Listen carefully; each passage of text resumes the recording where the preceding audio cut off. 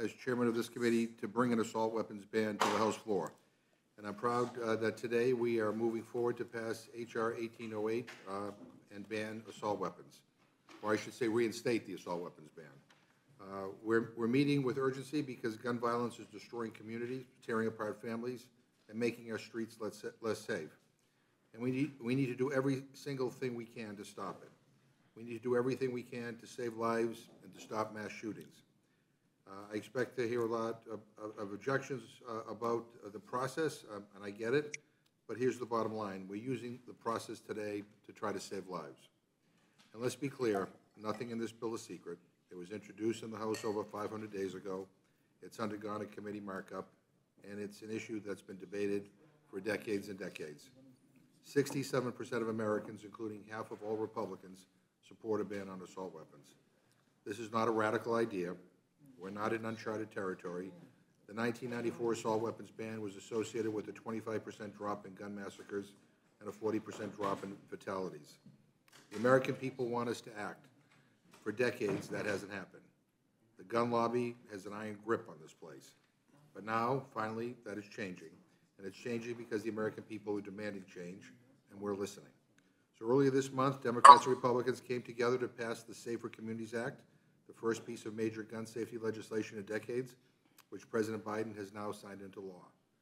Today, we are building on that important progress by getting deadly weapons of war off our streets.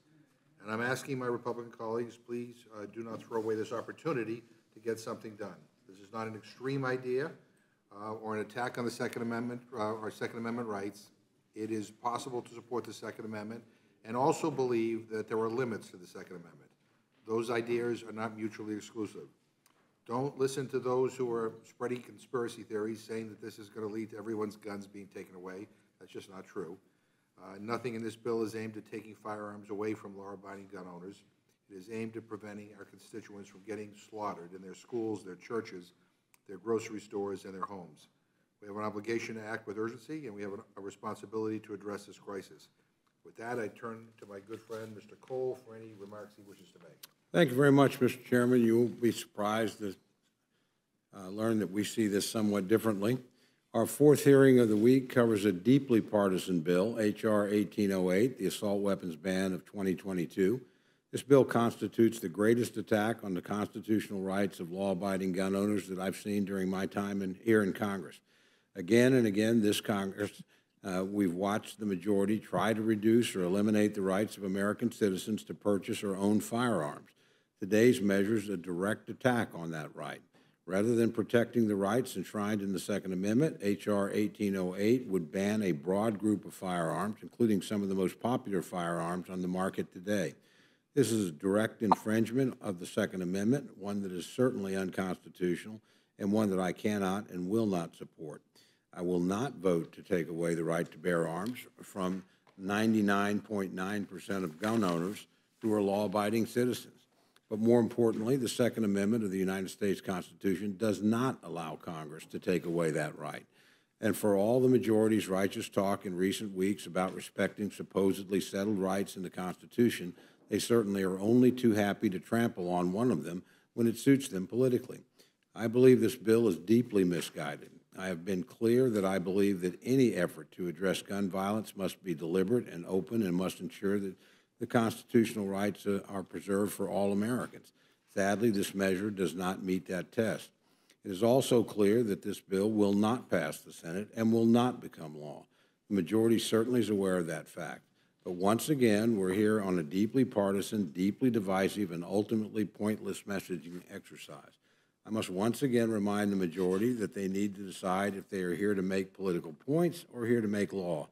Again and again and again, this committee is asked to take up bills like this one, bills that are very clearly only designed to make political points and that cannot become law. This practice is deeply frustrating, and it's not good for the institution or for the nation. I hope this practice changes and changes quickly. With that, Mr. Chairman, I yield back. Thank you very much. I'd now like to welcome our witnesses to provide testimony on H.R. 1808, the assault weapons ban.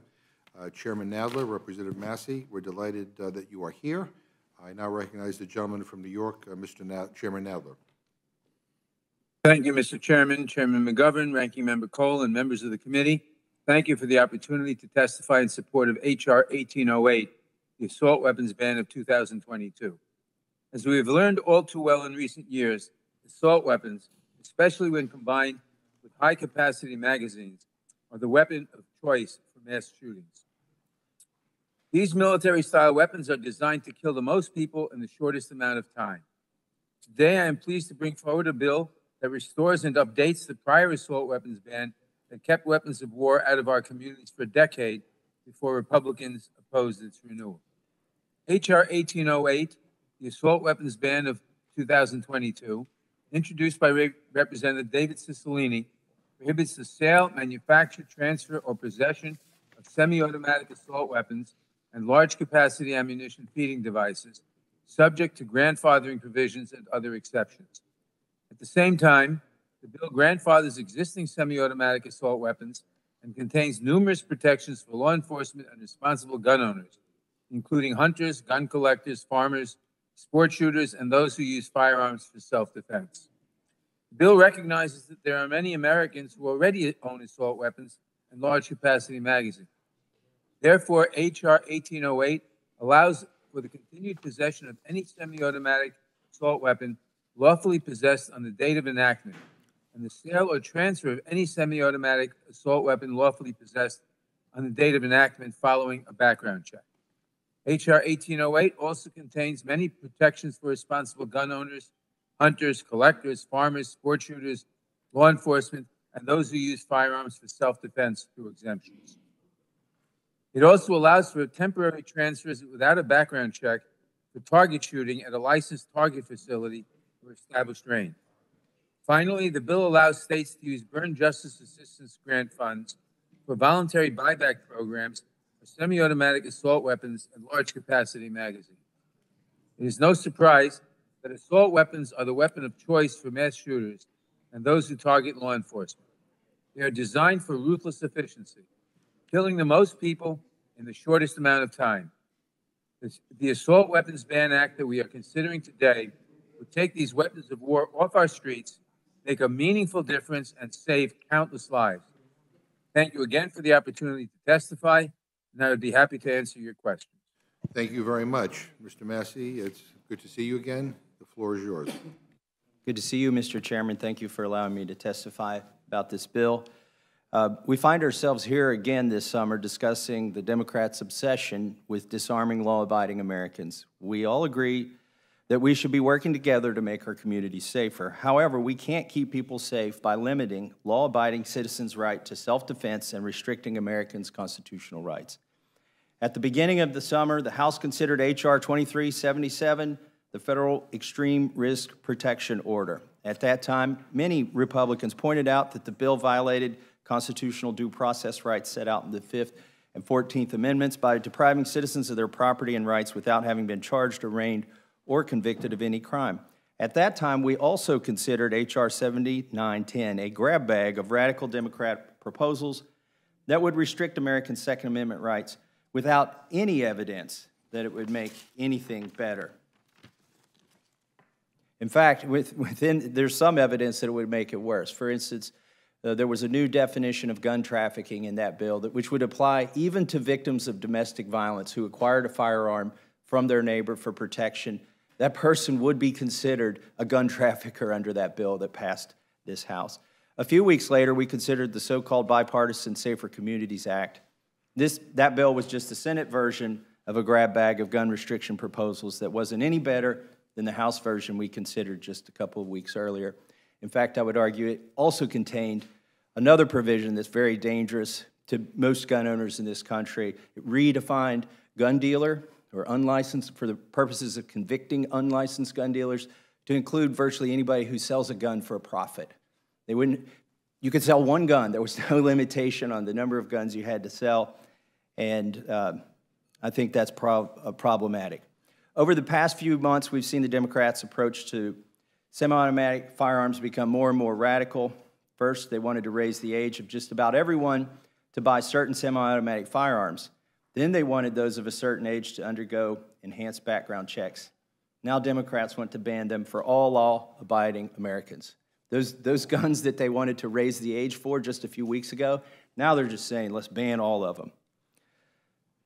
Why can't they make up their minds? The answer is simple, really. They want to limit American Second Amendment rights as much as possible, and they really don't care what the Constitution says. H.R. 1808, the so-called assault weapon ban of 2022, would ban some of the most popular firearms in use today. In fact, the most popular rifle sold today is the target of this legislation. According to some estimates, there are more than 24 million firearms like the ones Democrats want to ban in circulation today. In District of Columbia v. Heller, the Supreme Court made clear that the Second Amendment protects firearms in common use at the time for lawful purposes like self-defense. There's no doubt that the bans in H.R. 1808 concern firearms in the common use. In fact, it is the Democrats' stated goal in our Judiciary Committee to ban commonly used weapons. During the Judiciary Committee's markup on H.R. 1808, Representative Bishop from North Carolina asked Chairman Nadler if it is the point of this bill to ban weapons that are in common use in the United States today, to which Chairman Nadler replied, "The problem is they are in common use." Well, there's just one problem with that. The courts are correctly applying the Constitution. Just last week, less than 48 hours after the Judiciary Committee voted to report out H.R. 1808, a federal district court judge in Colorado who was appointed by President Obama issued a temporary restraining order against the town of Superior, Colorado, to prevent it from implementing an assault weapon ban. The judge wrote, quote, "Plaintiffs have stated that semi-automatic weapons as well as magazines that hold more than 10 rounds are commonly used by law-abiding citizens for lawful purposes. The court is sympathetic to the town's stated reasoning." He continued, "However, the court is unaware of historical precedent that would permit a governmental entity to entirely ban a type of weapon that is commonly used by law-abiding citizens for lawful purposes, whether in an individual's home or in public." There you have it, Mr. Chairman and members of this committee. You are moving forward with a piece of legislation that will very likely be found constitutional if it does pass the Senate and gets signed by the President. In H.R. 1808, Democrats are trying to legislate away American Second Amendment liberties. I urge an open rule on this deeply flawed bill and very likely unconstitutional bill, and I yield back. Thank you very much. I just want to ask, without objection, turn to the record a statement of administration policy in support of H.R. 1808. Mr. Cole. Thank you very much, Mr. Chairman. Mr. Massie, for a guy that I know only likes to come here once every 3 years, whether you need to or not, we've seen a lot of you, and I appreciate, frankly, the insight you've brought to this committee. So I've got a series of questions for you. What's the difference between a selective fire gun and a semi-automatic gun? Well, a semi-automatic gun requires a pull of the trigger to discharge a bullet, and a single pull of the trigger discharges one single bullet. A select fire is called select fire because you can select oftentimes from safe, semi-automatic, and fully automatic. And so a fully automatic firearm is defined, and I think this is the proper definition, by the way, as any firearm where you pull the trigger and you discharge more than one round with a single pull of the trigger. Is it true that selective fire guns, or, as you describe, are already illegal in the United States? Is that correct? The select firearms, and that is to say those that have fully automatic capability, were banned in 1986 by this body, McClure-Volmer Act. It was signed by President Reagan in the spring of 1986 and became effective, and there have been no fully automatic firearms manufactured for civilian use since that time. The ones that were in circulation require extreme background checks, FBI, ATF, fingerprints, local law enforcement, and are not used and haven't been used in the commission of a crime. And can you briefly describe the type of weapons this bill would ban and what legal uses they have? Well, let me start with the legal uses. Millions of gun owners use these legally every week. My children and I hunt with these types of firearms. The AR-15 platform, it seems to be the target of this legislation. And it shoots a .223 round, and that's what I prefer when I'm hunting with my boys, they prefer that because it has less of a recoil. Unfortunately, it has less of a deadly effect than the most deer rounds that are used. So there's some irony in this bill that they're seeking to ban weapons that have less capacity to do harm than other weapons. So this bill would also ban similar designs to the AR-15, like the AR-10, which shoots a .308 round, also known as 7.62, and is a more powerful cartridge, but still not nearly as powerful as the weapon they don't ban in this bill, which is the M1 Garand. Now, I find this very interesting. To quote General George Patton, he said, "The M1 Garand is the finest implement of war ever devised." And that's because it shoots a .30-06 round, which is more powerful than the .308 round that I described that would be fired in the weapons that are banned by this bill. So I find it somewhat ironic that the claim, and you'll hear this later today on the floor debate if you so choose to allow this rule to go through, you'll hear this later that the .223 is so deadly of a round, and that they are banning weapons of war, when in reality they're not banning weapons of war like the M1 carbine, the M1 Garand, or even the SKS.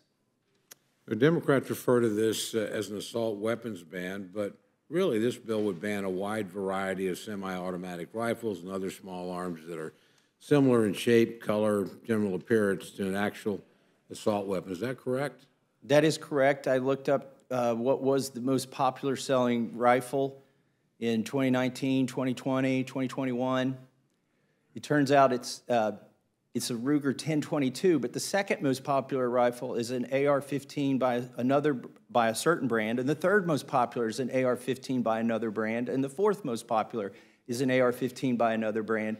And as it turns out, if you're just counting the platform and not the brand, the AR-15 is the most popular rifle being sold today and has been for several years in a row. And what does the data tell us about the effectiveness of banning semi-automatic weapons? Well, I think you're going to hear a lot of falsehoods in the debate here today that the 94 to 2004 assault weapons ban was effective at reducing crime. The reality is, I have the manufacturer's data for these types of weapons that this bill seeks to ban and that the 94 to 2004 ban sought to ban. And it turns out that there were hundreds of thousands of these weapons made every year from 94 to 2004. There were over 2 million of these so-called assault weapons, style weapons. The Democrats call them assault weapons. I would maintain they are not assault weapons.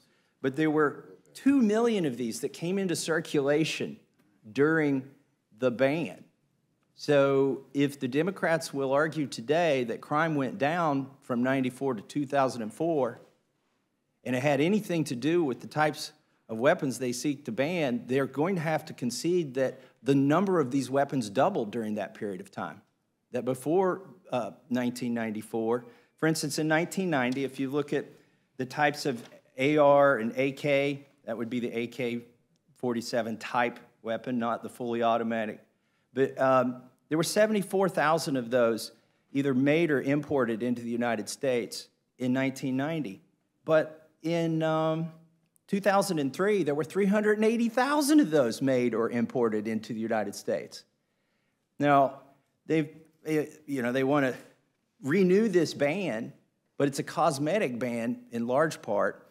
And what we found from 94 to 2004 is 2 million of these firearms came into existence, and none of the old ones went out of existence.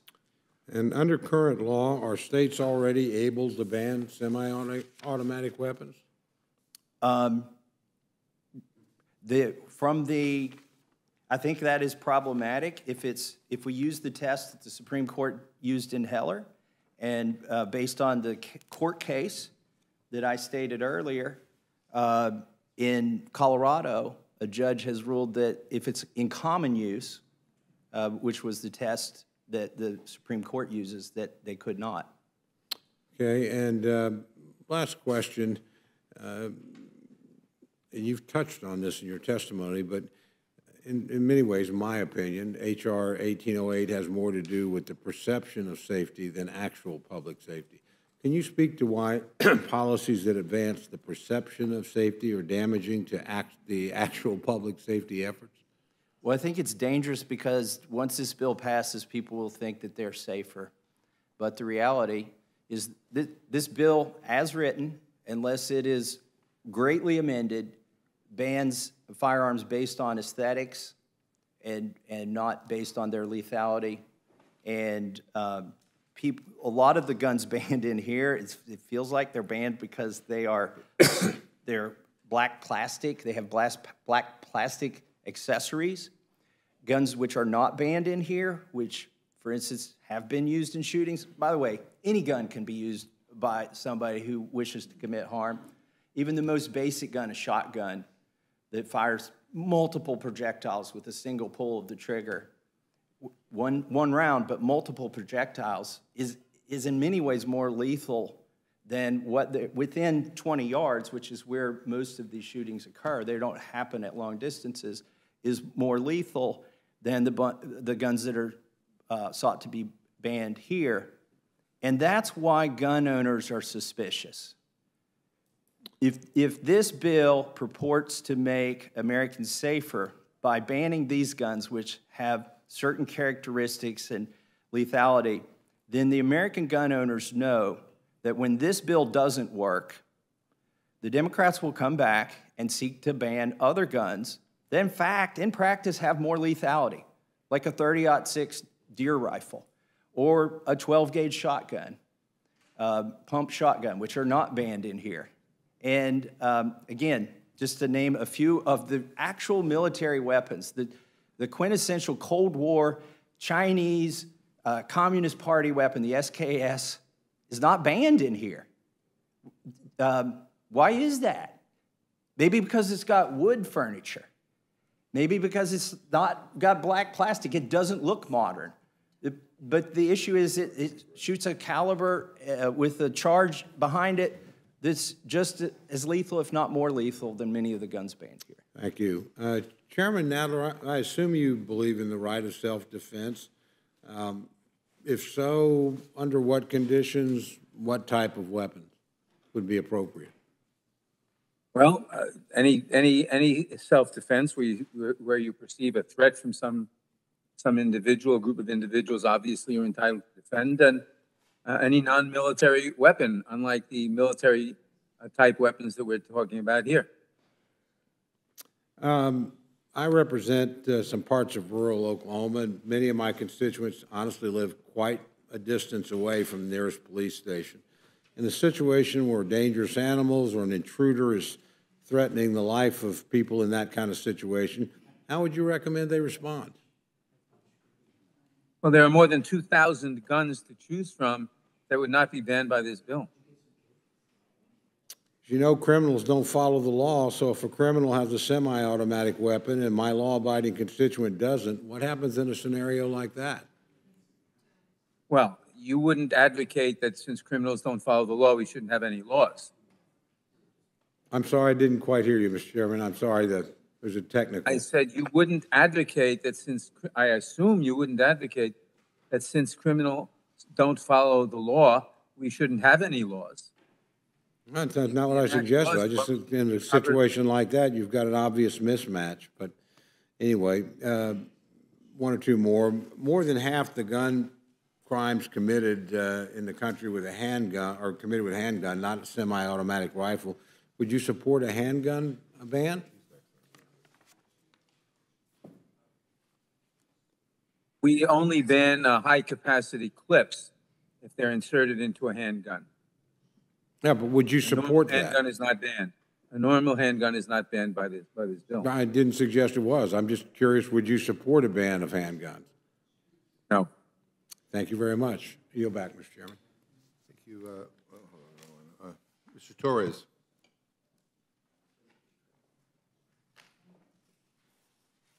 Okay.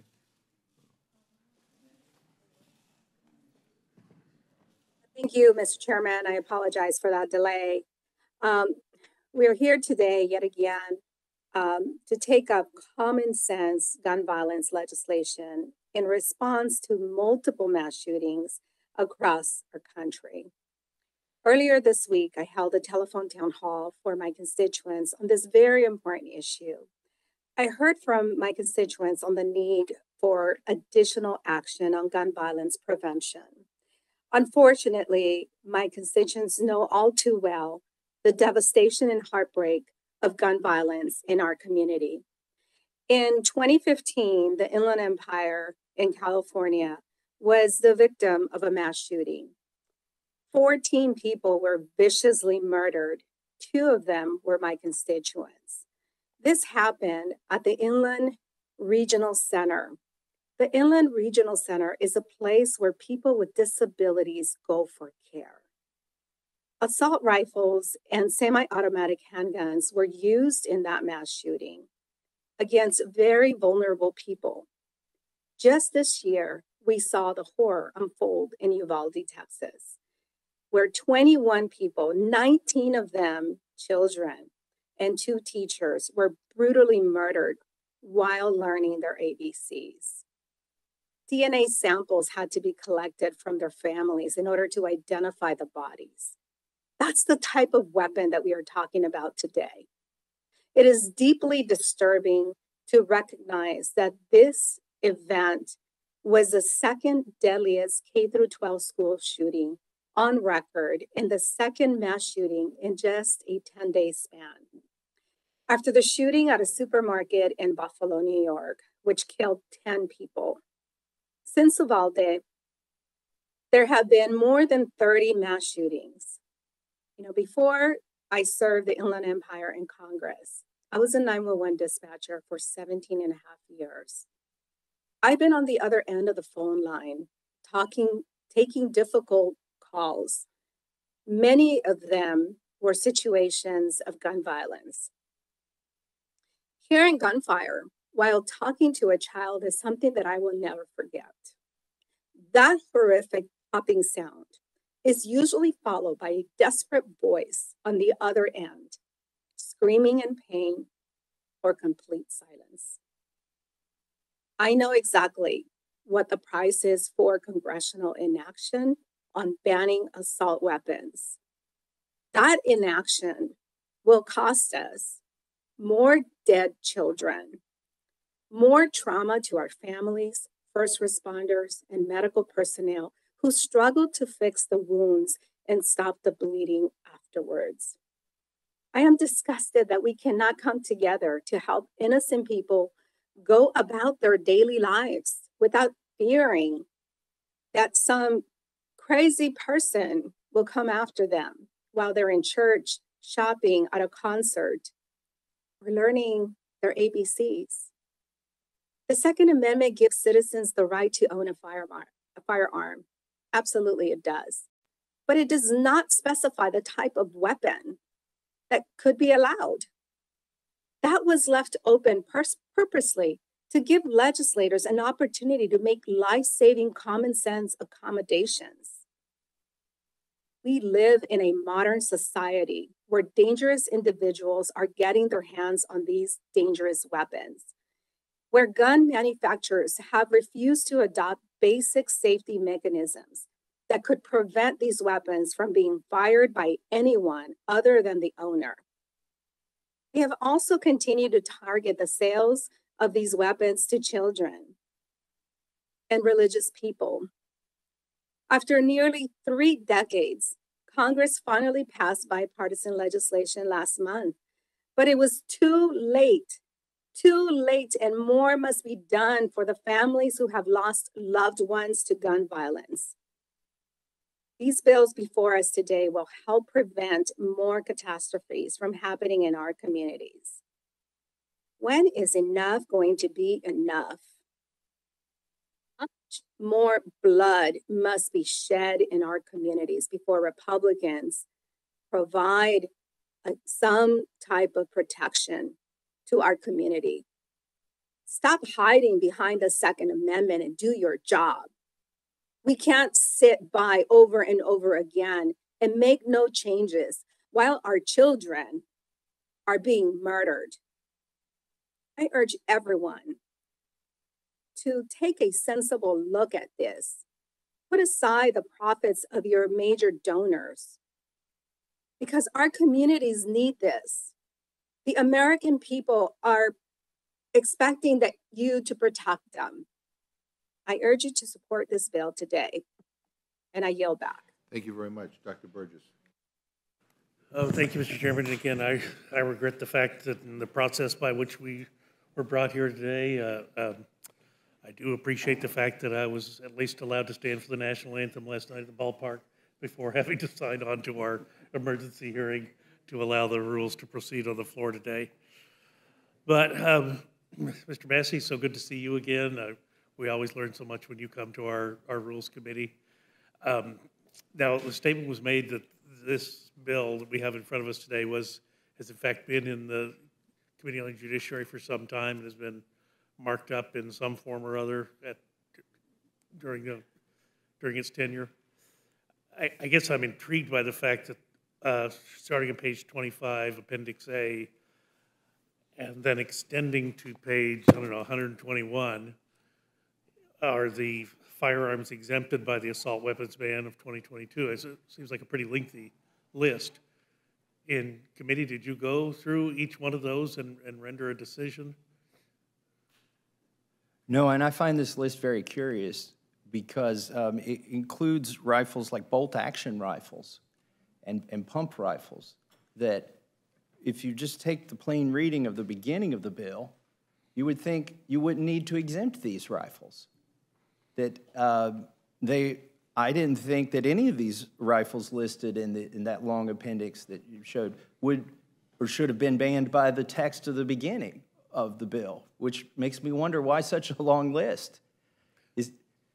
Well, and I will admit, you piqued my curiosity about what makes gun owners suspicious about this activity. Is what is next? Is it merely an amendment to the bill to remove half of the exempted firearms from the appendix?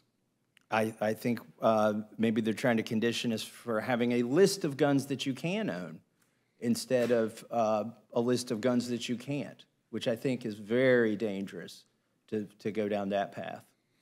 Yeah, and I agree with you, and I guess that's that potential proscriptive activity that, look. By the way, I saw some conflicts, by the way, in the list. Yes. With the beginning list. So with and this came out, and maybe they seek to fix this in their bill before it gets debated today, but the Ruger Mini 14, in its a tactical form, right, is banned in the beginning of the bill. The receiver is banned in the beginning of the bill. And then in the exempted list is a different version of the Mini 14, which is not banned. And there's no, then that puts the receiver of the not banned gun in an ambiguous condition legally, because the receiver of the banned gun and the receiver of the not banned gun are identical receivers. And they have explicitly banned receivers of banned guns. So maybe, I mean, this thing was rushed through committee. I pointed that out to them in committee. Maybe they're going to try and fix that in a manager's amendment. I'm not sure, but that's just one example. I can't go through there's dozens of guns on here. It's hard to find all of the conflicts. Yes. I found in their list also a rifle. Actually, I asked my brother, said, is your rifle banned? And he goes and he looks for it in the list. And he says, well, it looks like it's in the exempt list, but they call my .44 Magnum a rimfire rifle. And he's like, if somebody offers to let you shoot a rimfire .44 Magnum, you need to run. Like, that is not the right cartridge. That cartridge doesn't exist. So there were also some problems in this list that just by mere sampling by one person, like, check this gun, see if it's in there, it was described improperly in the list of things that aren't banned. So that gives me concern that this is rushed through and that the people rushing it through don't really understand the technical aspects of the things they're trying to ban. We appreciate you sharing the in-depth polling and study that you did by consulting your brother. Yeah. He knows more than me about guns. Yeah. That's scary. We've talked about this before when you've been up here at other times. Look, we've done or attempted a number of things on affecting gun ownership. From a previous Congress, from previous legislation, and I think it was the Fix Nix bill, one of my concerns was it was never a requirement for the Department of Justice to provide us a list of people who had falsified information on their application and they were never prosecuted. That the number of actual detected falsifications is large, the number of prosecutions is minuscule. In committee, have you all done anything to address that? Yeah, to that point, the last year that we have data for, there were 112,000 denials in the instant background check system, which a lot of people put a lot of faith in. But time and time again, we see that it's failed to keep people from purchasing firearms that then go on to commit crime. But the question is, if 112,000 people failed the test, how many of those were convicted? Because ostensibly, the way you fail that test is you're a prohibited person and you check all the boxes that say you are not a prohibited person. And then you attest with the signature that you are not a prohibited person, and you have perjured yourself on this form. And so 112,000 of those, if they're not overturned, a few of them got overturned and they did get their initially, but most of them weren't. There were only 12 prosecutions out of over 100,000 denials. What is going on here? Why do we not have the data? Why are federal prosecutors not prosecuting people for the crime of being a prohibited person, lying about it, and trying to purchase a firearm? Which is to me what is so disturbing, the statement of administration policy, which I haven't hasn't been provided, so I haven't read it. But you have an administration that is it's not just this administration. It was a previous administration, the one before that, where all of these non-prosecutions occurred. So when is the administration going to come to us with a commitment that we're actually going to follow through on this and we're going to take these activities seriously? It doesn't seem like they're serious. We are almost being told we have to legislate because the problem is so severe, but they're never going to enforce the law. So as a practical matter, it doesn't matter, and we might as well leave people's Second Amendment rights alone. Yeah, and here's the thing. I think one of the reasons they don't want to go after convictions of those 112,000 denials is they know there's some false denials in there. And at the end of the day, they don't care if it's a law-abiding gun owner just trying to execute his or her constitutional rights. They just want fewer people to have guns. And so if we've got a system that's leaky, it misses people, but if it's biased in terms of like pre-convicting people and denying them their Second Amendment rights, if it's overly restrictive, oh, that's okay, don't worry about it. The problem is when you blur your eyes and don't care about accuracy, you're also missing some of the others. And we've seen that happen. Yes, we have, haven't we? Well, thank you for your participation once again. I'm happy to yield back to the chairman. Thank you. Mr. Perlmutter. Thanks, Mr. Chair. I'll just make a quick statement. Mr. Massie, I got to tell you, your encyclopedic knowledge of this area of firearms is really impressive. But for me, it misses the mark clearly.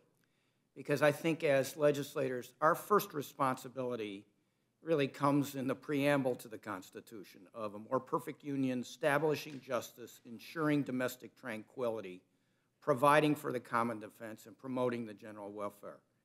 And when we have slaughters, as we've had in Buffalo, shoppers, Uvalde, students, little kids, Highland Park, parade watchers, Aurora, Colorado, movie goers, Pittsburgh, Pennsylvania, people going to the synagogue, Littleton, Colorado, high schoolers.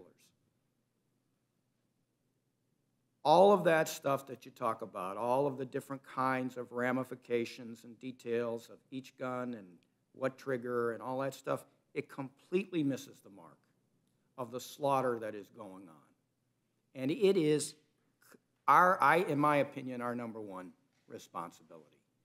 And as much as I appreciate how much you know about these types of weapons and the different triggers and barrels and, you know, what the recoil is and all of that stuff. And I honestly, it is impressive. It misses the mark. And I am support of the rule. I'm going to support this bill. There have just been too many mass deaths. And so with that, I'll yield back to the chair. Mr. Reschenthaler. Thank you, Mr. Chairman. I appreciate it.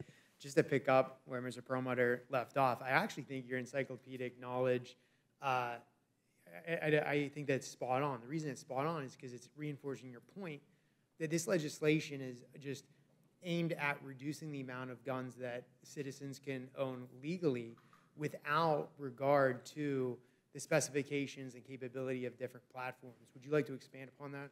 Well, I think it is, if we're going to legislate, and if you are going to try and balance restricting the rights of the individual and society, you need to be precise. And I think it does matter. And I do believe probably some of this language is going to get changed because I'm torn. I mean, I have lended what I know about guns to the debate, and it looks like they're getting better at writing gun banning legislation, but they're still making huge mistakes. And what the mistakes that happen is you end up accidentally banning things you didn't mean to, and increasing the constituency of people who will be opposed to this. So just as an example, and I don't mean this to try to show off or anything, it's a genuine concern of gun owners about this bill. There's a provision in here that I appreciate, it's very well intended. It's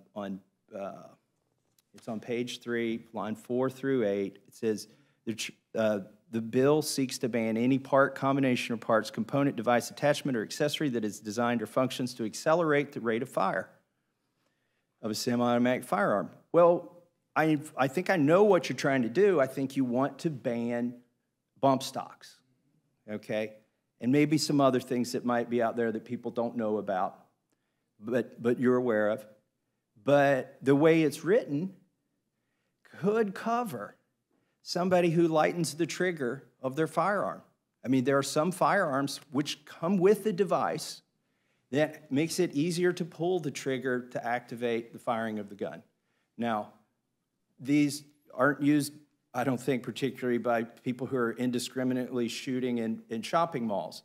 These are used by competition shooters who would take 30 seconds or a minute to sit there and steady a rifle and acquire a target, or they may be used by women who seek to have a lighter trigger pull because the gun came from the factory with a heavy trigger pull. But you can imagine how having a lighter trigger pull might mean that a woman could fire a gun faster. It's not intended to make it simulate fully automatic fire, but people are asking me, you know, can you offer an amendment to clarify that? And I did in Judiciary Committee, and it wouldn't have stopped you from banning bump stocks, but it would have stopped you from accidentally banning a device or a combination of devices or parts or components that were put in a firearm to allow somebody to be more accurate or a woman to shoot the gun without having to pull so hard that she misses the mark. And on the topic of bump stocks, it's my understanding that the last administration actually banned bump stocks. Is that correct? There is an administrative ban on bump stocks, yes. You were talking with Ranking Member Cole about the difference between the AR-15 and the M16 in the M4. When we're told that these are weapons of war, is that an accurate statement? And I'm referring to AR-15s as these. I don't believe it's an accurate statement to say that the AR-15 is a weapon of war. It's a sporter rifle. It does not have the selective switch that goes into fully automatic fire like the M4 or the M16 that the military uses. And they may have also 3-round burst, which is categorized as fully automatic. Those are also already illegal for civilians to own. So it would be more accurate to describe weapons of war to be limited to the M16 and the M4, and then to describe AR-15 style rifles as sporting rifles, correct? I would agree so. I mean, let's just take another example, the Browning 1911. I mean, that was, it's a handgun, a semi-automatic handgun. It was developed by Browning, ostensibly for the military. I don't think we would call it a weapon of war because it has a civilian use, but that's maybe not an appropriate analogy, because the analogy you're making here, or the distinction you're making, is one is a machine gun. You pull the trigger and it keeps going. As long as you grab that thing, it keeps going until it's empty. And the other requires you to activate the trigger each time, the civilian firearm. Thanks, Mr. Massie. Chairman Nadler, are you aware that a congressionally mandated study on the 1994 assault weapons ban found that found it ineffective in reducing violent crime, as the, and I quote, Mr. Nadler, if I can just get the quote out, and I'm quoting, as the banned guns were never used in more than a modest fraction of all gun murders, end quote, before the ban. Are you aware of that, yes or no? Well, I have to say that I am aware of studies that show that during the assault weapons ban, mass shooting fatalities were 70% less likely to occur. 70% less. There were technical difficulties. It was breaking up a little bit, Mr. Nadler, but what I said, in case you didn't hear me, was that studies showed that during the period of the ban from 1994 to 2004, mass shooting fatalities went down by 70%. Okay, well, I just read you a quote that says something different, that the banned guns were never used in more than a modest fraction of all gun murders. Are you now saying that the study is inaccurate in some way, or are you just picking? Whatever you're quoting from is inaccurate, because mass shooting fatalities went down by 70%. Okay. Well, I believe the study is accurate, and I'll get your staff a copy of the study and point you to the finding that it found that the banned guns were never used in a modest fraction of all gun murders. Mr. Nadler, are you aware that a follow-up to the study that I just referenced, that study coming out in 2004, found the bans, and I quote, effects on gun violence are likely to be small at best and perhaps too small for reliable measurement, end quote. Yes or no? No, I just told you what I know to be the fact. Okay.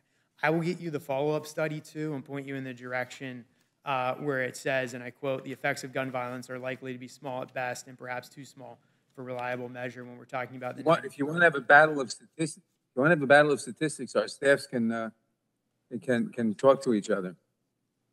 Sounds good. I appreciate it. I look forward to getting you the study from 1994 and 2004. Are you aware, Mr. Nadler, that the San Bernardino, Newtown, and Buffalo, Massachusetts shootings took place despite the fact that there was an existence of assault weapon bans in the respective states? Are you aware of that? That's an unfortunate occurrence, but a few occasions does not prove the rule. So you acknowledge that in all three of these states there was already an assault weapons ban and shootings took place anyhow?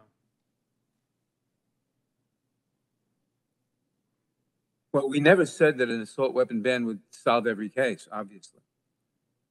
Yeah, I just want you to acknowledge that these weapons were already banned in those three states when the shootings took place.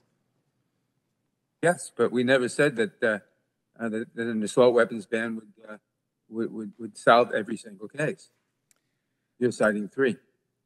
Mr. Nadler, you were having a back and forth with Ranking Member Cole in which you said that in a matter of self-defense, an individual that was under threat in using self-defense could not respond with a, I believe you said, not a military weapon. Was that what you were saying? I don't want to misquote you here. No, I didn't say that. That's not what I meant, sir. Okay, then I'll ask you. So Mr. Cole asked you if somebody is under attack either by an intruder or some kind of dangerous animal, how do you think that person that's under attack can respond? And if they can respond in self-defense, what kind of weapons would be acceptable to you in that response? They should respond with any weapon they're legally permitted to use. Are you aware of how many times nationally there are defensive uses of weapons?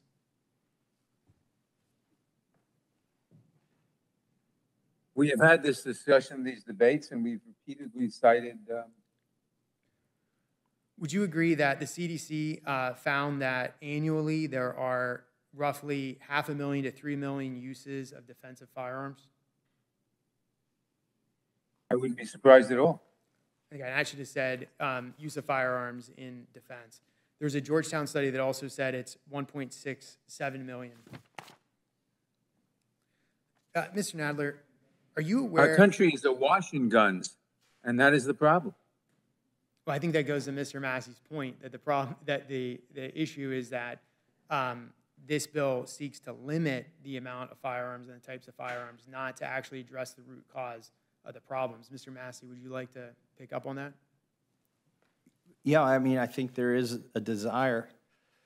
I think there's two desires here. One we share and one we don't. One desire we share is to reduce the amount of violence that's committed by, Americans against Americans, and the other desire, which I don't share, is just to reduce the number of guns, like just a indiscriminate reduction in the number of firearms.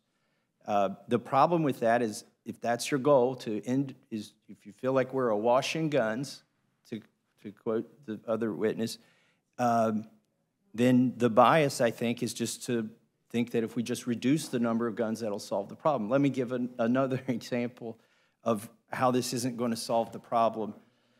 In a previous hearing in front of this committee, Columbine, the shooting at Columbine and the shooting at Virginia Tech were offered as examples of where this 15-round magazine capacity ban would have stopped the shooting. The problem is, in both of those shootings, there wasn't a magazine that had more than 15 rounds.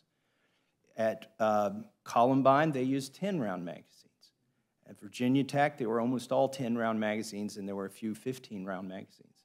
And because this bill is offered and promised that it will stop or reduce the violence that we all want to stop, and it bans a certain capacity of magazines, we know what's coming next, because it won't stop. First of all, the promise is hollow. It's not going to stop that violence. Use 10-round magazines, 8-round magazines, 12-round magazines, and we'll be back here, probably while we're all still in Congress even, and there'll be another bite at the apple, and they'll say, well, we've just got too many guns. We got to reduce the number of guns. We got to reduce the capacity of magazines, and there'll be another hollow, empty promise, because people want something done. But I think people want more than do something. I think they want something that will work. Thanks, Mr. Massey. Chairman Nadler, are you aware of the common use standard that has been established by the Supreme Court? Yes. Are you aware that just last week a district judge in Colorado issued a temporary restraining order against an assault weapons ban based on the common use test? Yes, one of your colleagues just said that. Otherwise, I wouldn't be aware of it. Yeah, I simply want to establish the fact that the common use test is being used by the court. Would you also agree that there are being used by one judge, whether it's being used by one judge, whether that stands up on appeal? Yeah, one judge in the district court last week, and also by the Supreme Court in at least 3 or 4 different Second Amendment cases since Heller. But yes, the common use test.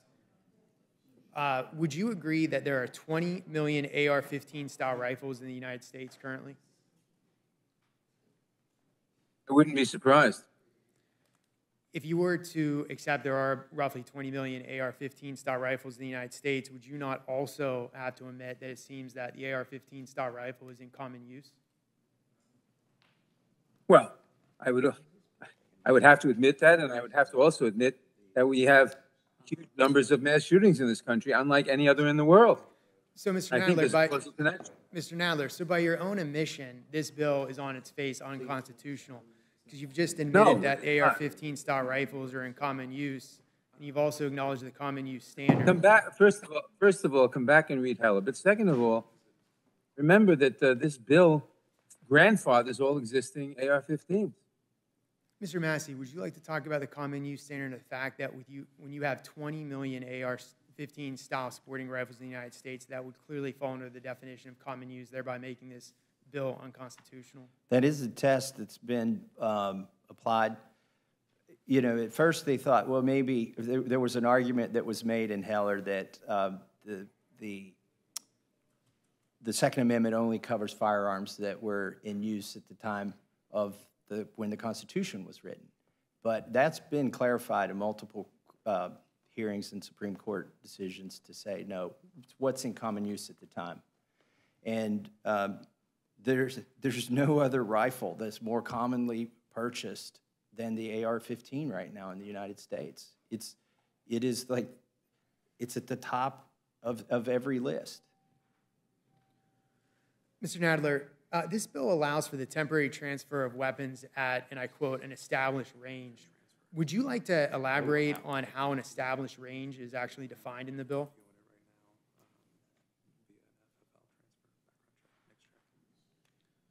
A federally licensed facility. Okay. Mr. Nadler, I'm sorry, I did not hear. You said a federally licensed Facility. Okay. Mr. Massie, with a definition like that, wouldn't this legislation effectively ban transfers between, let's say, a grandfather and a grandson at a range? Wouldn't it ban the transfer of a weapon, let's say, to a friend, to an individual who is afraid of domestic violence? What is your thought on how this bill establishes, defines established range? So that is a concern that we had during the markup, and in fact, I offered an amendment to say that if you transfer it to a victim of domestic violence, that's not going to be outlawed, and that was shot down by a recorded vote. So it's pretty clear that if you wanted to try and transfer this to somebody who was, let's say, a victim of domestic violence, that you would run afoul of this law, and probably infinite number of other situations we can't imagine, but I think you've hit on a few of them, like for hunting and transferring to a cousin. Well, is your farmland an established range? I don't think it is under the definition of this bill. Right. Thank you, Mr. Massie. I must correct Mr. Massie. It has nothing to do with an established range, and a farmland is obviously not an established range under the definition of this bill. But if you'd read the bill, you'd find there is an express exception for transfers from between family members. Mr. Massie? I'm worried that, then that would exempt Kentucky because we're pretty much all related, I guess. But to your point, though, it only covers Not such extended families. Yeah, it doesn't cover. Yes, I'm going to offer that first before somebody else does. But my point is, it's just immediate family members. There's, and we do have big families. Maybe that's where the myth came from. And your second cousin might be like a brother to you, and because we value family, and your second cousin's not covered here. Mr. Nadler, I want to go back to your back and forth with Ranking Member Cole. He asked you specifically if you wanted to ban handguns after giving you a statistic that said that handguns are used far more often in murders in the United States than sporting rifles or what you would describe as assault weapons. Would you like to clarify that? Do you still believe that you don't want to ban handguns?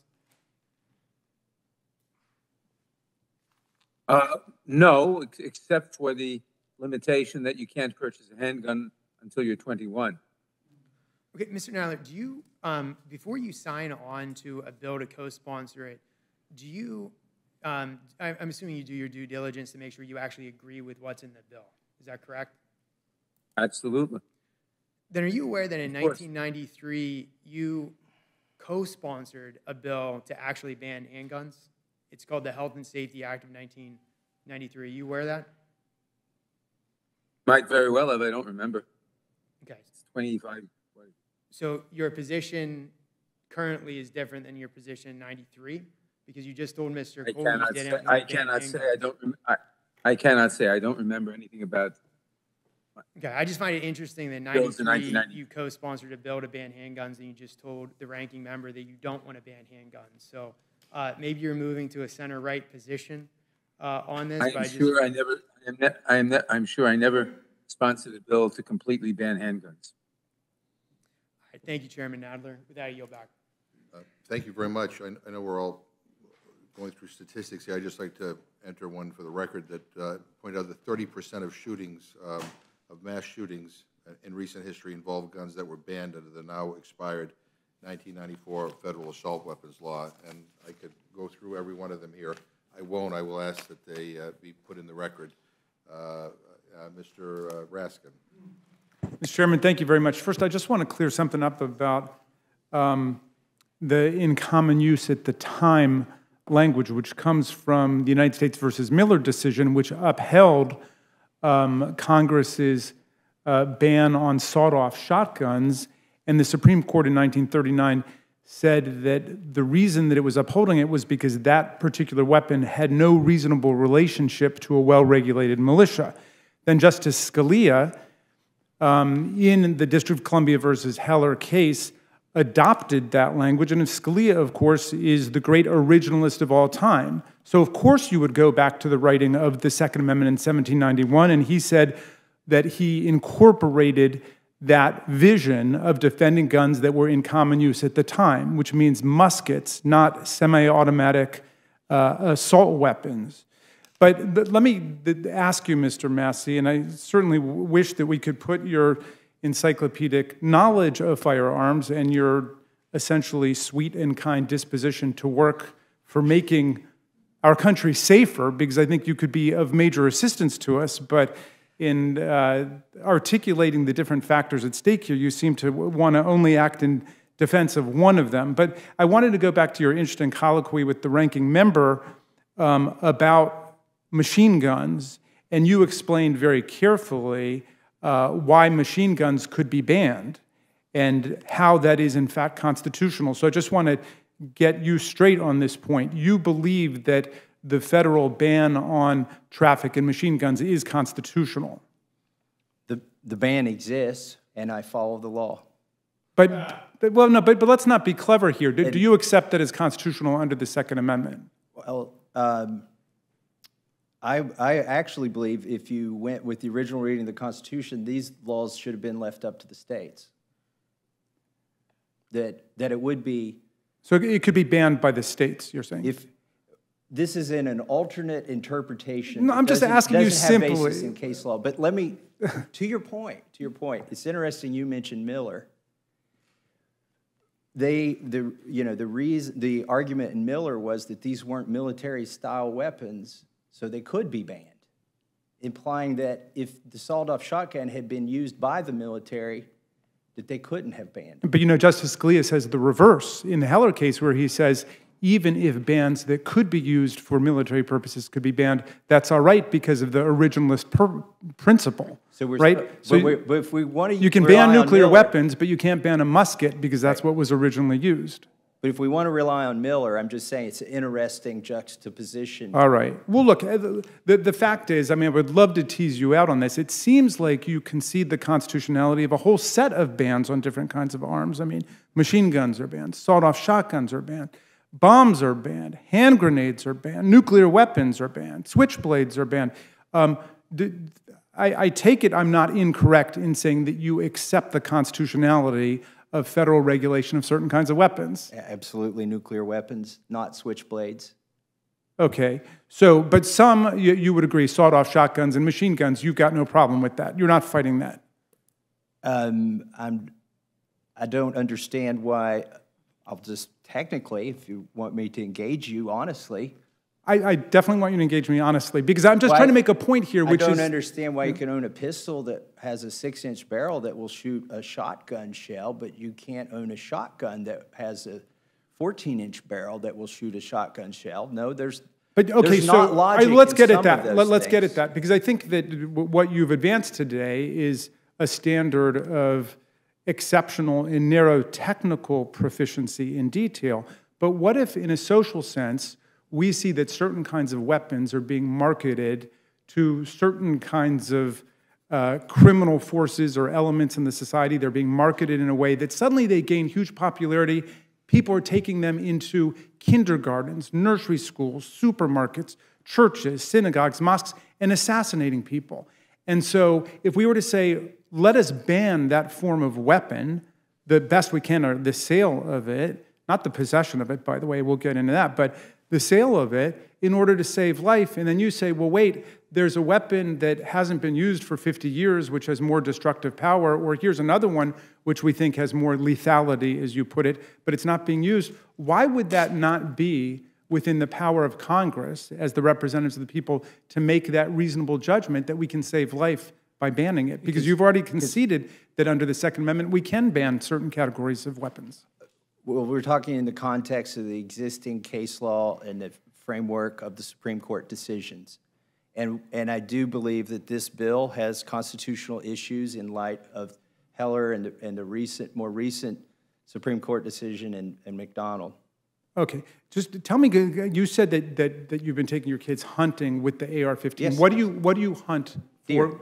You hunt deer? Yes. Well, and this is a simple question because the reportage that I saw out of Uvalde and other places was horrifying in that the effect of the AR-15 is such that they couldn't even identify the children. The parents had to come in and identify them by DNA. What is left of the deer after you hunt deer with an AR-15?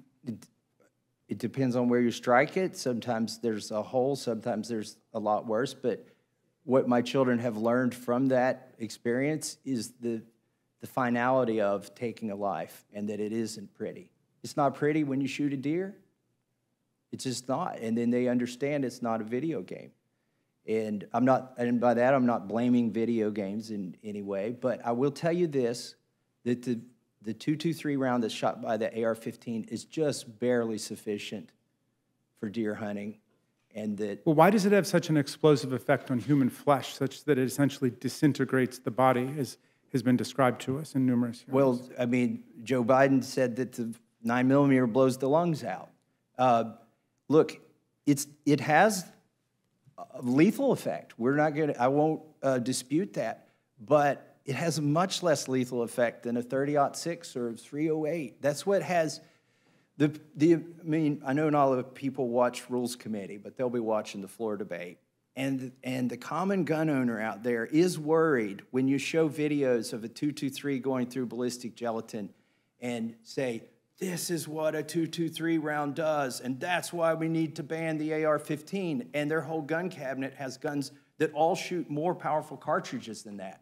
And they're thinking, wow, if that ballistic gel and that demonstration is the basis for that gun ban, I've got to worry. And I don't know how to tell them, well, don't worry, because if that's the rationale, if the lethality of the .223 is the rationale for this ban, then you can rationalize banning all deer rifles, every single deer rifle. But of course, our legislation allows for 2,000 different kinds of hunting and sporting firearms, which the Congress would be judging are not equally a threat to the school children of America, to shoppers in Buffalo, to churchgoers in South Carolina, and so on. So the only, I think you've had a fair-minded articulation of your position today, and I think we've learned a lot from it. The one thing I take strong exception to is the totally hyperbolic rhetoric, which I'm afraid I've heard from other people on your side, that this is disarming the people of America or taking the firearms away. The vast majority of firearms, more than 99.9%, are left with people. This is an attempt to deal with one firearm, which has been used in the most horrific massacres of our people across the country. And even there, you're far better off attacking it as under-inclusive than over-inclusive, because it doesn't take a single assault weapon away from anybody. It says you can't sell them in the future, but the couple million people who own AR-15s today are not divested of them in any way. And I think we got to be honest with people about that, so not to promote hysteria in the country about it. It doesn't take a single person's firearms away. This is not about possession. It's about sale in the future. And so if I may? Yeah, please. That's the concern, that in one generation, all of these will be gone. And that the firearm that my son used Okay, let me ask you, I disagree with you, but let's say that's true. He can't own it. Let's say that's true. Let's say that were to save the lives of 20 school children at a kindergarten in your district. Would it be worth it?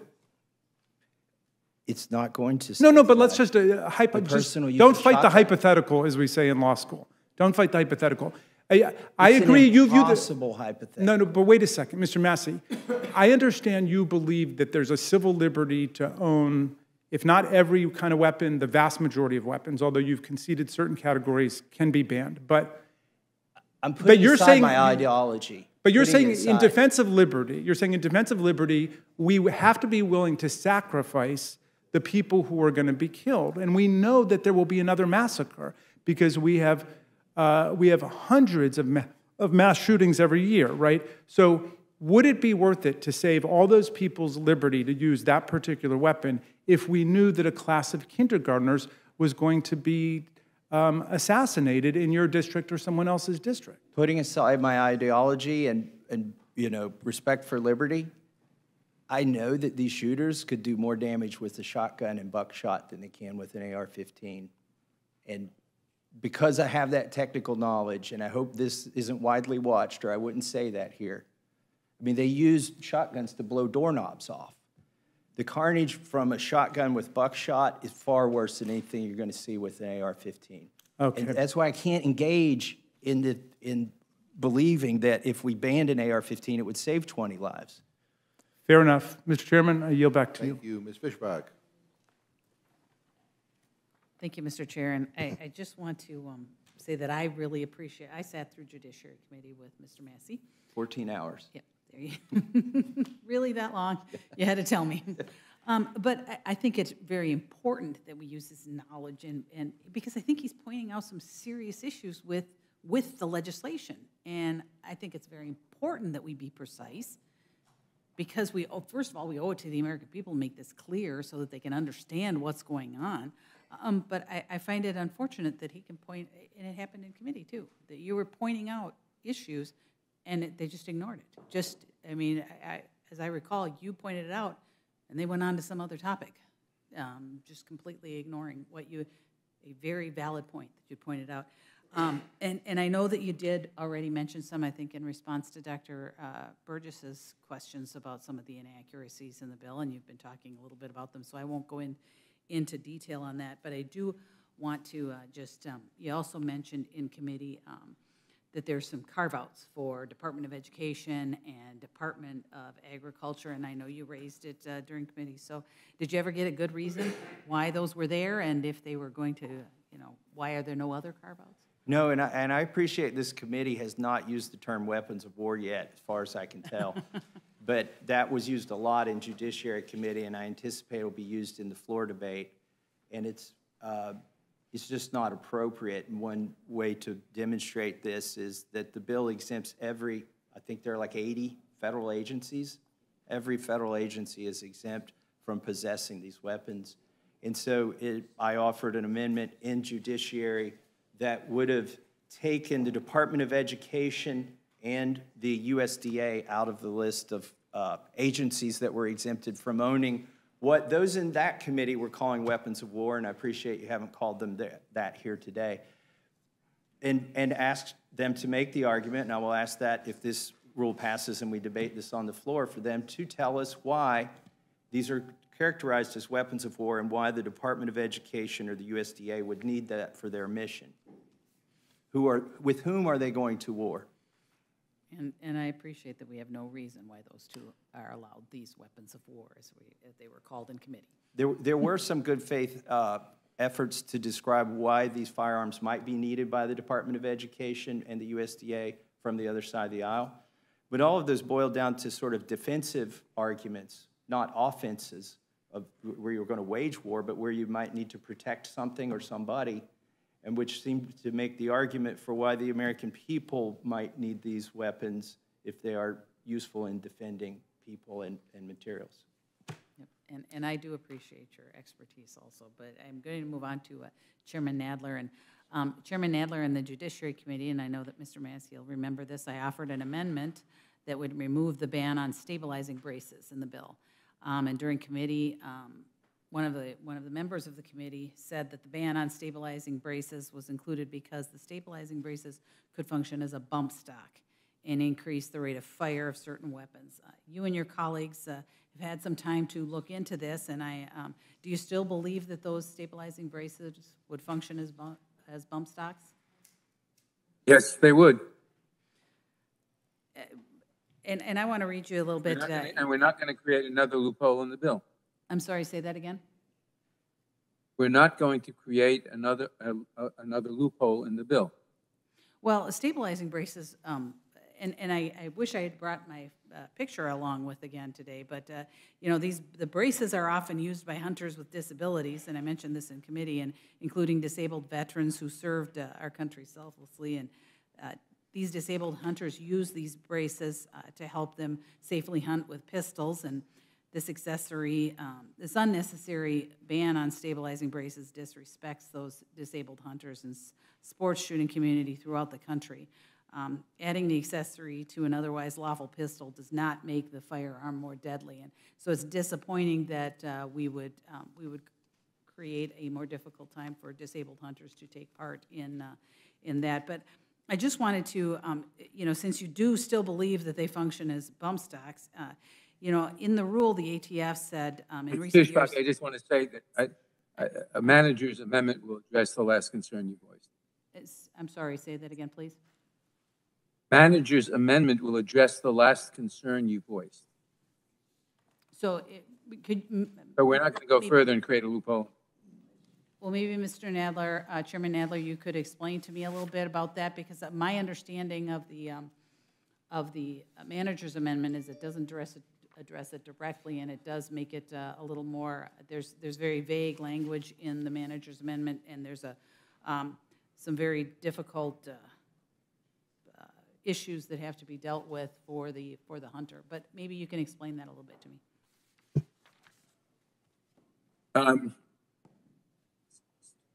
We are addressing this through stabilizing braces that do not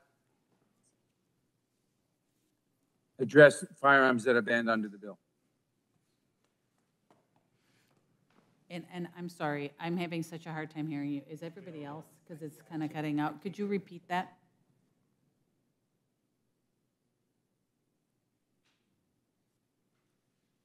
We are addressing stabilizing braces that are not used in firearms that are prohibited under the bill. And that's what you have a picture of. So you are stabilizing braces, and I'm trying to understand, stabilizing braces would be allowed or would not be allowed, or I understand that there's Stabilizing braces would be allowed on unprohibited weapons. But it looks like you're just codifying the ATF rule, and the rule that I see that you've got, or that you're codifying, is in recent. And under their rule, in the rule, the ATF said, in recent years, some manufacturers have produced and sold devices, stabilizing braces, designed to be attached to large or heavy pistols and that are marketed to help a shooter stabilize his or her arm to support single-handed firing. The ATF goes on to highlight the importance of these devices, saying the brace... That's what's okay under the bill because it's a non-prohibited weapon. But nowhere in the rule, nowhere in We're the proposed not trying rules... to create a short-barreled shotgun, a short-barreled pistol. But nowhere in the rule about, you know, the proposed rules about stabilizing braces does the ATF mention anything about stabilizing braces impacting a weapon's rate of fire. Excuse me, I'm not concerned with what the ATF says in the rule. I'm concerned about. But that's what you're codifying, sir. No, it is not. We are doing what I said we're doing. And I'm going to turn to Mr. Massie because he had a lot to say during committee, and I appreciate his expertise in this matter. I'm going to ask him and I apologize, I'm just hearing about half of what Mr. Nadler says, and so, Mr. Massie, do you have something to add? Yeah, it is kind of hard to hear you, Mr. Nadler, but I think I get what you're saying. I see the manager's amendment, which we haven't had a lot of time to review, But it seems to try and clarify a misconception that everybody on the Democrat side of the aisle had during the debate over this bill. They thought that a stabilizing brace was a bump stock, and they claimed, seems like the chairman isn't willing to concede that it does not. So it does not facilitate rapid fire like a bump stock might. I do find it interesting that the manager's amendment might in fact countermand the new ATF rule. The manager's amendment says that basically you could have a stabilizing brace as long as it wasn't designed to be fired from the shoulder. Mr. Massey, bump stocks were designed to be disability accommodating. And that's why we're being so careful, so that the industry doesn't use this to exploit another illegal loophole. I think they're trying to contemplate something that doesn't exist maybe, and in the process overly zealous ban the stabilizing brace, and it looks like they're walking that. I'll yield to the chairman. It will certainly happen, because it's already happened. But I will just say this, I do find a little bit of comfort in the manager's amendment that he says, as long as it's not designed to be fired from the shoulder, that it would be legal. And this is a distinction we've been seeking from the ATF, actually. So if the chairman will provide this distinction that these stabilizing braces are in fact legal, that would mean a lot to millions. There are probably 10 million, or maybe there are at least over 1 million of these stabilizing braces out there. Mm-hmm. That's why we're clarifying it in the manager's amendment. Well, I don't really have anything to add other than it is not a bump stock, and maybe this manager's amendment goes further than the manager wants it to, because it looks like he's. Would the gentlelady yield for a second? I have a question of the gentleman. Mr. Perlmutter, So the stabilizing brace, that was what was used in the shooting in Boulder, Colorado, right? That killed 10 people. The guy used it just took one hand and was able to kill the 10. I'm not familiar with what was used there. Okay, I yield back. I'm not familiar. But and I guess I'm kind of curious, because I'm looking at this, that at the ATF worksheet that determines, and it is my understanding that the manager's amendment makes this worksheet what will be determines if a stabilizing brace is legal or not. And there are things like if it has a strap or doesn't have a strap, and it's very confusing and vague, and so I don't know, and how it. I think the only way to solve this is just to let the chairman tell us what the manager's amendment does. Yeah. If you would tell us exactly what is legal and what isn't under the manager's amendment, that would be helpful. It's designed to accommodate a legitimate accommodation without opening a loophole, exactly in the way I said.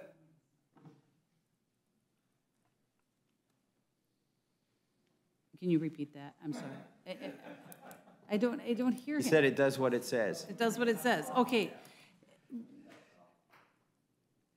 So you won't explain it? I did explain it. It's about 4 times at this point. Well, it would be helpful. I know that that people are amused now at this point, but I sincerely would appreciate understanding better what would be legal and what would not be legal under the manager's amendment, because this is a concern to people who use stabilizing braces. All I can say is, since I've explained it 4 times, maybe it would be better if your staff talked to mine and they could go into it in greater detail. Mr. Chair, out of complete exasperation, because I'm not getting an answer to my question, I yield back.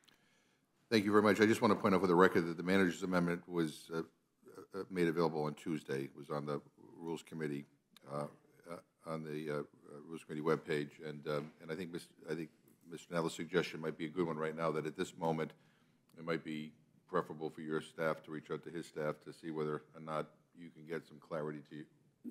And Mr. Chair, sincerely, I see that the way that I read it, it sounds differently than what he's describing it. So I mean, that's why I was trying to find No, clarification. no, I'm not, yeah. And it's Appreciate frustrating it. where I get flippant answers back. Ms. Scanlon. Thank you. Over the past decade, gun manufacturers have reaped billions in profits as they've flooded our communities with assault-style weapons, inflicting death and horror on our schools, churches, grocery stores, malls, and even Independence Day parades. So it's about time that we reinstate the assault weapons ban. Our communities and our kids should not be held hostage to an extremist theory of the Second Amendment that is divorced from responsible gun ownership and defies the express purposes of the Constitution to promote the general welfare, to ensure the common defense and domestic tranquility. We've seen that doing nothing has allowed the murder of children, neighbors, teachers, doctors, and seniors, and it's become routine. Americans don't want to live in fear, and they shouldn't have to. Americans are demanding that Congress reinstate the assault weapon ban, and they shouldn't have to wait any longer. Now is the time to crack down on this flood of assault-style weapons that are endangering all of our communities. We all know that one bill won't stop every single instance of gun violence, but think of all the lives we can save with this bill. I yield back. Thank you. Mr. Morelli. Thank you, Mr. Chairman. I'd like to thank Chairman Nadler and Mr. Massie for coming before the Rules Committee this afternoon. Gun violence, has been said, has truly become epidemic across America. It seems a week doesn't go by that we're not grieving a heartbreaking massacre like those in Buffalo, in Uvalde, in Tulsa, and in Highland Park. My own community of Rochester, New York, has had over 40 homicides so far this year, on pace to break the record number set just last year. So nothing else we do matters very much if families don't have a basic sense of safety, if they can't go to the grocery store shopping, if they can't go to a movie, can't send their kids to school or attend a 4th of July parade without fearing it might be the last thing they ever do. This is too important to not try to do everything we can, to not pursue every legislative option available to us to prevent the slaughter that has become all too common. During the 10 years, and I think I'm repeating something you said earlier, Mr. Chairman, but bears repeating, during the 10 years Congress had a ban on assault weapons, the risk of a person in the U.S. dying in a mass shooting was lowered by 70%. Since the ban's ended, however, mass shooting deaths are up over 300%. That's why I support strongly reinstating a ban on assault weapons and look forward to voting for the bill on the floor later today. I have colleagues that I know want to work on this issue, but they're afraid of the power of the NRA and other groups like them and the consequences they'll face if they step out of line. And we saw what happened with my friend, fellow Republican colleague, Congressman Chris Jacobs from my neighboring community of Buffalo, when he dared to suggest that banning assault weapons was something he could support after one was used to open fire on his community, killing 10 people in the Tops Market. 48 hours later, he was forced to abandon his run for re-election. It's the kind of chokehold that's keeping us at a standstill and preventing meaningful action that will save lives. So no law-abiding citizen should fear these reforms. Those who are beholden to groups like the NRA often parrot the argument that gun laws infringe on the rights of law-abiding citizens. But what about the right of everyone else to live free of violence? What about their right to safely put their children on a bus to go to a crowded festival or simply walk down the street without fear of being struck down by gunfire? Each of us took an oath to defend the Constitution of the United States against all enemies, foreign and domestic, and in doing so to protect the American people from clear and present danger. So I'm pleased we're taking this critical step today towards those things that we were elected to do and doing our duty. And with that, Mr. Chairman, I yield back and thank you. Thank you very much, Mr. DeSaulnier. Ms. Ross. Thank you, Mr. Chairman. I'll be brief because I, too, spent 14 hours in the Judiciary Committee on this issue, and I do plan to speak on the rule. But I just want to share this one thing from my district. I'm from North Carolina. It's a purple state, very pro-Second Amendment.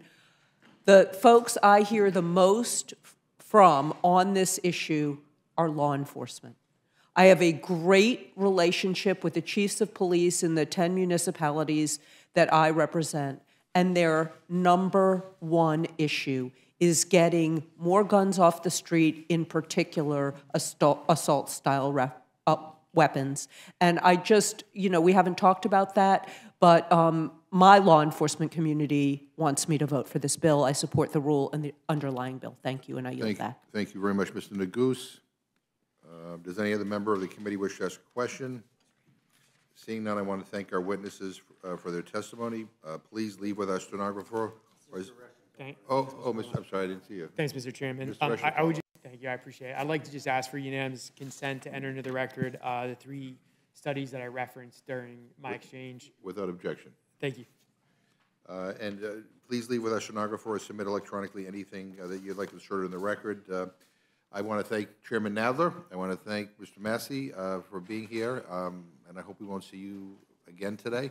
But you are now free to go. That's more about how much we've seen one another. Yeah. Are there any other members who wish to testify on H.R. 1808? Seeing none, this closes the hearing on H.R. 1808. Okay, at this time, the chair will entertain a motion from the gentleman from Colorado, Mr. Perlmutter. Thanks, Mr. Chair. On behalf of the people of Aurora, Colorado, of Boulder, Colorado, of Littleton, Colorado, I move the committee report a closed rule for consideration of H.R. 1808, the assault weapons ban of 2022. The rule provides 1 hour of general debate on the bill, equally divided and controlled by the chair and ranking minority member of the Committee on the Judiciary or their designees. The rule waives all points of order against consideration of the bill. The rule provides that an amendment in the nature of a substitute consisting of the text of Rules Committee Print 117-60, modified by the amendment printed in the Rules Committee report, shall be considered as adopted, and the bill as amended shall be considered as read. The rule waives all points of order against provisions in the bill as amended. And finally, the rule provides 1 motion to recommit. You've heard the motion from the gentleman from Colorado. Is there any amendment or discussion, Mr. Cole? Thank you very much. Just have one amendment, Mr. Chairman. Mr. Massie asked for an open rule. I think, quite honestly, while he disagrees with the thrust of the legislation, he's probably more knowledgeable than most members of Congress on the issue, as my good friend from Maryland suggested. And I think he would probably have some interesting ideas that could be taken into account, and the majority still have the votes to make a decision whether they thought they were wise or not. But I do think there are a lot of people in this body, with all due respect, that probably know more about the issue, certainly than I do, but I think that many members who wrote the legislation do, and we ought to have the benefit of their participation in the debate. So with that, I would urge an open rule, Mr. Chairman. You heard the amendment from the gentleman from Oklahoma. Any discussion? If not, the vote is on the Cole amendment. All those in favor say aye. Aye. Opposed say no. No. Being the chair, the noes have it. Recorded vote has been requested. Clerk will call the roll. Mrs. Torres. Mr. Perlmutter. No. Mr. Perlmutter, no. Mr. Raskin. No. Mr. Raskin, no. Ms. Scanlon. No. Ms. Scanlon, no. Mr. Morelli. No. Mr. Morelli, no. Mr. DeSaulnier. No. Mr. DeSaulnier, no. Ms. Ross. No. Ms. Ross, no. Mr. Neguse. Mr. Cole. Aye. Mr. Cole, aye. Mr. Burgess. Mr. Burgess, aye. Mr. Rushenthaler. I could ask a question. Aye. Mrs. Fishbach. Yes. Mrs. Fishbach, Yeah. aye. So no argument with No. changing Chairman, direction. no. Can I ask how Mrs. Torres is recorded? Mrs. Torres is not recorded. Mr. Chairman, Yes. how do you show Torres? You're not recorded yet. Yeah. Did you say it's a yes or no? You're not recorded as no yet. Torres, aye. No. You want to be a no? This is an amendment. Come on, guys, come on. Mr. Chairman, Yes. Torres is a no. No, okay. All right. Clerk will report the total. 4 yeas, 8 nays. Amendment is not agreed to. Further amendments? Seeing none, the vote is now on the motion of the gentleman of Colorado. All those in favor say aye. Aye. All those opposed say no. Opinion of the chair, the ayes have it. Recorded vote has been requested. Clerk will call the roll. Mrs. Torres. Mrs. Torres. Aye.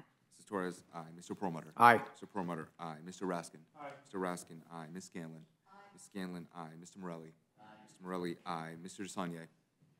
Aye. Mr. DeSaulnier, aye. Ms. Ross. Aye. Ms. Ross, aye. Mr. Neguse. Mr. Cole. No. Mr. Cole, no. Mr. Burgess. Mr. Burgess, no. Mr. Rushenthaler. Mr. Rushenthaler, no. Mrs. Fishbach. Mrs. Fishbach, no. Mr. Chairman. Aye. Mr. Chairman, aye. Neguse votes aye. And how is Mr. Goose voted, recorded? Mr. Neguse is not recorded. Neguse votes aye. Mr. Neguse, aye. All right. Accordingly, can you, clerk, report the total? 9 yeas, 4 nays. And the motion is agreed to, and I will carry it for the Democrats. I was so entertained earlier today that I'm going to put Mr. Rushenthaler back on the I'm so lucky. 15 minutes. And so we'll probably be ready in 15 minutes. Okay? Mr. Chairman? Yes. Just an invitation, especially to my hallmates, Ms. Scanlon, Ms. Fishbach. We've got a ton of cake in my office that the hall has paid for with those crazy Christmas decorations. So the second floor of Longworth has Christmas decorations back up as kind of a way to say goodbye to me. It's Christmas in July. And we've got a ton of cake, and everybody, staff members are welcome, but particularly my hallmates. How do you take it that people on your floor are celebrating your departure? I thought we would wait till he's actually gone. Maybe a rolling party for months. I thank everybody. Without objections, the committee is adjourned.